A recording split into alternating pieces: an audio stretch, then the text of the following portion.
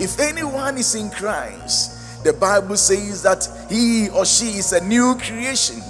The old is gone and the new has come. This is the book of the law.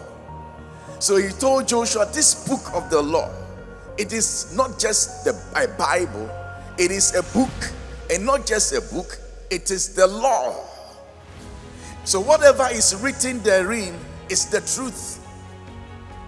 If anyone is in Christ, that fellow is a new creation. The old is gone, the new has come. So allow the old to go and walk in the new.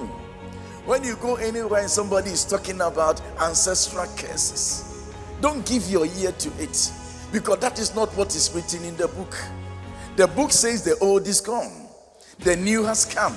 If for any reason you walking and you see ancestral curses following you, tell them that they should pack and go, because that is not what is written. So you should not allow them, even if they want to follow you. David says that goodness and mercy shall follow me, not ancestral curses. So when you see ancestral curses following you, just turn and command them to leave, because that is not what is written.